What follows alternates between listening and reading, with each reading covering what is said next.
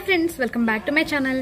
ఈ వీడియోలో మీకు మసాలా బొరుగులు ఎలా ప్రిపేర్ చేసుకోవాలని చూపిస్తాను. చాలా సింపుల్గా చాలా టేస్టీగా చేసుకోవచ్చు. వీడియోలోకి వెళ్ళడానికంటే ముందు నా ఛానల్ని ఎవరైతే ఫస్ట్ టైం చూస్తున్నారో వాళ్ళు తప్పకుండా సబ్స్క్రైబ్ చేసుకొని పక్కనే ఉన్న బెల్ ఐకాన్ని ప్రెస్ చేయండి.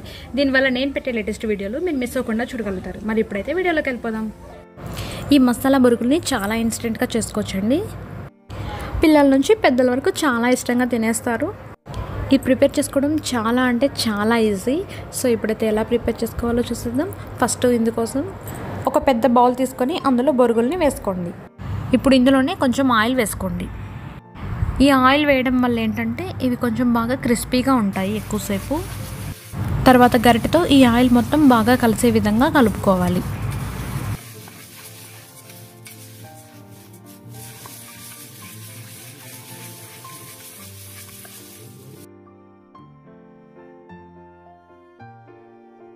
ఇలా ఆయిల్ మొత్తం బాగా కలిసిపోయిన తర్వాత చిటికెడు సాల్ట్ వేసుకోవాలి.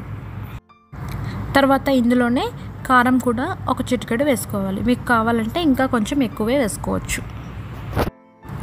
ఇప్పుడు మళ్ళీ దీన్ని బాగా కలుపుకోవాలి. ఈ ఉప్పు కారం అంతా బొరుగులకి బాగా కలిసే విధంగా కలుపుకోవాలి. తర్వాత ఇందులోనే ఒక పావు స్పూన్ జింజర్ గార్లిక్ పేస్ట్ వేసుకోవాలి. తర్వాత మళ్ళీ ఈ పేస్ట్ అంతా బాగా కలిసే విధంగా కలుపుకోవాలి. ఈ బొరుగుల్ని మనం మిక్స్ చేసేది ఇలా సర్కిల్ లాగా మిక్స్ చేయాలి. తర్వాత ఇందులోనే ఆయిల్లో వేయించుకున్న పల్లీలు, పచ్చిశనగపప్పుని వేసుకోవాలి. మళ్ళీ దీన్ని బాగా కలుపుకోవాలి.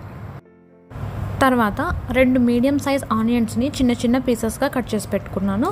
వాటిని కూడా ఇందులో వేసేసేయాలి. తర్వాత మళ్ళీ ఇది మొత్తం బాగా మిక్స్ చేసేసుకోవాలి ఇంకొకసారి. తర్వాత ఇక్కడ నేను రెడీమేడ్గా మిక్చర్ తెచ్చి పెట్టుకున్నాను.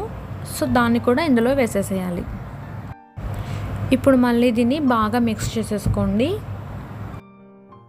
తర్వాత ఇందులో సన్నగా తరిగి పెట్టుకున్న కొత్తిమీరను కూడా వేసేసుకొని మళ్ళీ బాగా కలుపుకోవాలి.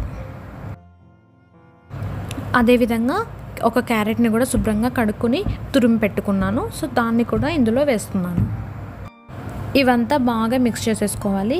అంతా అయిపోయాక ఫైనల్గా ఒక చిన్న టమోటాని ముక్కలుగా కట్ చేసుకొని ఇందులో వేసేసేయండి. తర్వాత మరొకసారి బాగా కలిపేసుకోండి. ఇప్పుడైతే ఇవి రెడీ అయిపోయాయి. వీటిని ఇప్పుడు మీరు డైరెక్ట్గా సర్వ్ చేసేసుకోవచ్చు. టమోటాలు మాత్రము అన్నీ కలిపేసుకున్నాక లాస్ట్లోనే వేసుకోవాలి. టమోటా ముక్కలు కొంచెం జ్యూస్ లాగా ఉంటాయి కదా, కాబట్టి బొరుగులు త్వరగా మెత్తబడిపోతాయి. సో లాస్ట్లో వేసుకున్నారంటే తినడానికి చాలా బాగుంటాయి. ఇప్పుడైతే ఎంతో టేస్టీగా ఉండే మసాలా బొరుగులు రెడీ అయిపోయి ఈవినింగ్ స్నాక్స్ లాగా చాలా ఈజీగా చేసేసుకోవచ్చు. ఈ వీడియో కనుక మీకు నచ్చినట్లయితే లైక్ చేయండి, షేర్ చేయండి, నా ఛానల్ని అయితే సబ్స్క్రైబ్ చేయండి. Thank you for watching. Bye bye.